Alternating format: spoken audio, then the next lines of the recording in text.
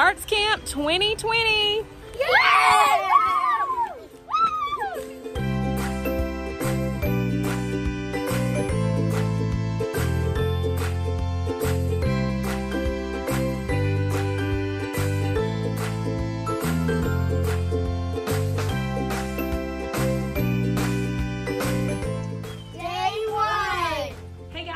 It's Miss Crisco. Welcome to Virtual Arts Camp 2020. I'm here with my dog Painter.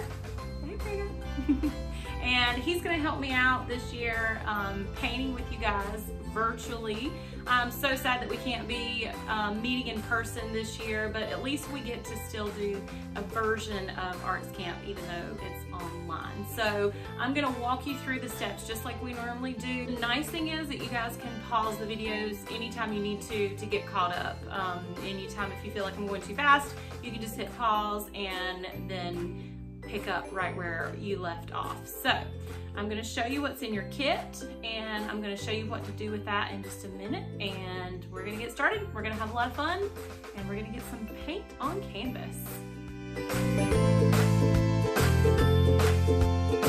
Also, for parents and teachers that might be demonstrating at daycares, you guys are doing these at daycares or any kind of after school programs, if you guys would show the tutorial video first and then let your students work rather than having them try to keep up with me, because when I'm working by myself, I work pretty quickly and that way my videos are not 45 minutes long as well. So show them the tutorial first, that way you have their undivided attention and they can watch it and pay attention, and then let them work on each section. So you could even show a section of the video and then let them do that, and then you can show another section of video and let them work on that. That way they can work at their own pace and they can talk and have fun and enjoy the process. Also, keep in mind that these are your canvases. They're not gonna look exactly like my example. They're not gonna look exactly like my own kids' examples. So please don't get frustrated if yours doesn't look exactly like it. Every one of these is going to be unique, and that's what makes it fun and that's what makes it interesting. So have fun creating.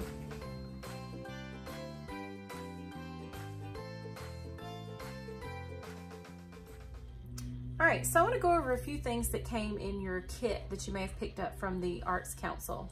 First of all, you got your 16 by 20 canvas, which is here underneath all of my supplies. You also received a set of your very own brushes, and these are just like the brushes that we use every year at Arts Camp. So one neat thing about Virtual Arts Camp is that you guys get to keep the brushes. You also received 2 pencils, lots of paint. We got 10 different colors here. And you also received a Stanley County Arts Council cup. You could use this as your water cup if you like, or you can just use a plain old jar like I use. I've already got my jar over here and ready, so that's probably what I'll use for my water. We also included a plate here that you can use for mixing. And then of course you received a template. So if you picked up the K2 kit, you received the Owl Eyes template. And if you picked up the 3-5 kit, then you received the Leopard template. So I'm gonna show you how to use these to transfer your image onto your canvas. And this will kind of give you a head start to your painting. And I usually give you guys a little something to kind of get you started each year. And so this year I decided to include these templates to kind of help you out and get you started. Since we can't be together in person, I thought this would help you guys out.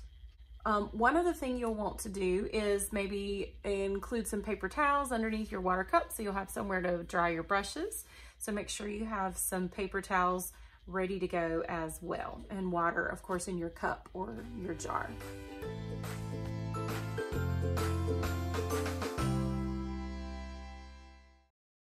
All right, so I'm taking my template and I'm going to turn it over so that I'm looking at the blank side, and I'm going to put it up next to the window. I've actually already started tracing this one. That's why it looks like it's on both sides. But I'm going to take my pencil and then trace all of these lines with a good heavy coating of graphite. Then I'm going to do the same thing for my other template. So if you're 3-5, you're doing the same thing. You're just doing the leopard instead. This is the front. And then of course on the back, I'm going to go and trace all of the lines. So I get a good layer of graphite on each one of the lines. kind of coloring back and forth. These pencils work really good, by the way, so they get a good layer of graphite on there. Okay, so now I'm going to show you how to transfer this onto your canvas.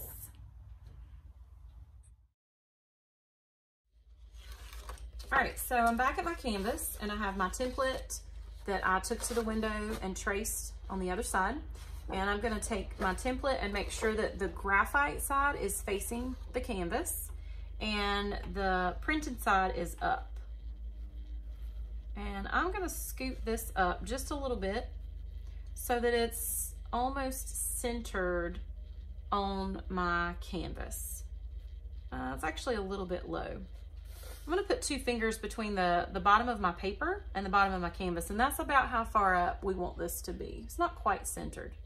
Also, my canvas is turned landscape, so you wanna make sure that you have yours turned landscape so that the 20-inch dimension is going across the bottom and the top, and the 16-inch dimension is going up the sides. So this is landscape dimension, okay? Then I'm gonna make sure I hold this in place while I trace, or you can put some tape at the corners if you want to. I'm just gonna hold mine really still as I trace. And what I'm gonna do is go over all of these lines on the top, just like I did at the window, except now I'm going over the lines that were actually printed on the cardstock.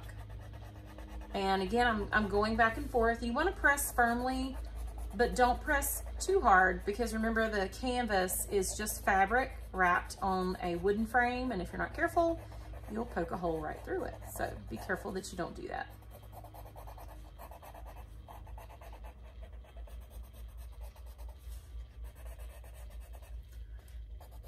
So I'm kind of going back and forth just like I did at the window, so I get a good transferred image on the other side. And you can kind of hold it in place and double check that your image is transferring. I don't know if that shows up on camera, but I'm gonna darken my lines up a little bit so you guys can see them better.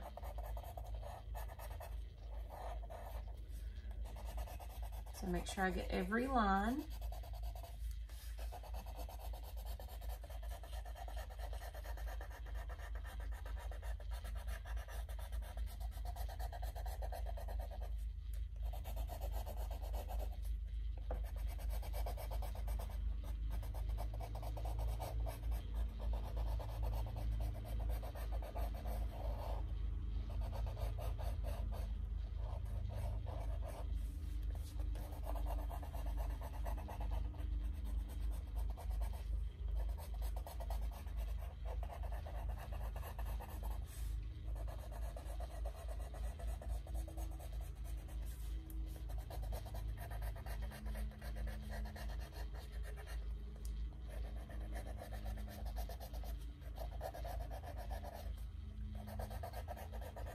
Okay, I think I got every line, but if I want to double check, I'm just going to hold this firmly on one side and pull that up, make sure I got every line, and I'm pretty sure I did.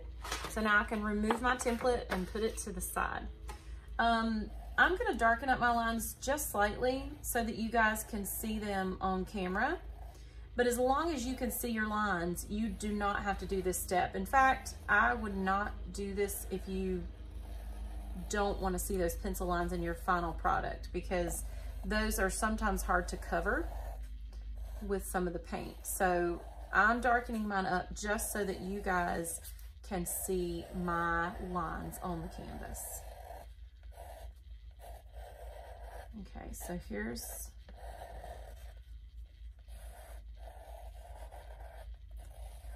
my completed design. And then I'm going to extend this line slightly slanted back and off the canvas. And then I'm going to extend this back line down my canvas slightly and give it just a few bumps to show the muscles in the leopard's back until it goes all the way off the canvas at the side.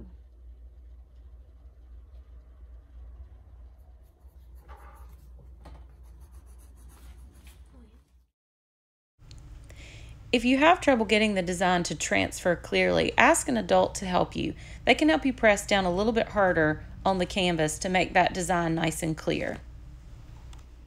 And don't forget, you can also tape the edges of the template to help hold it in place.